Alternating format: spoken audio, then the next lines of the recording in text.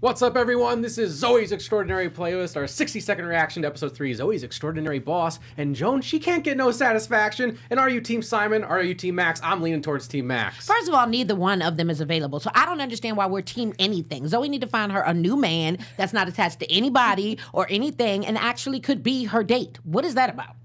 Oh, I am all about just team love in general, and I love that there's some roaring happening in this episode.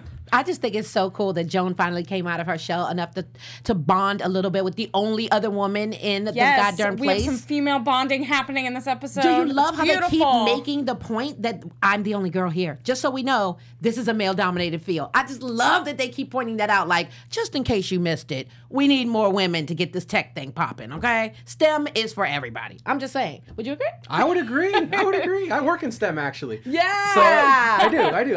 I'm so excited to have a Joan-centric episode, and it was great to hear her sing not once, but twice, 2 different songs. But you're a boy. I know. I am. Yeah. Joan killed it. I really enjoyed every single piece of her, especially in the bathroom and then the elevator with the foot up. I was like, okay, Joan, I see you, girl. I see you. We see you. Yeah, pretty awesome.